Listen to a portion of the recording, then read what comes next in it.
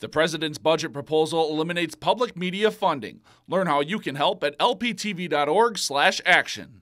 Well, anglers who fish the state-controlled eastern end of Upper Red Lake will be allowed to keep an extra walleye this season. The Minnesota DNR on Monday said the daily bag limit will rise from 3 walleyes to 4 on Upper Red Lake. Only one may be longer than 17 inches, though.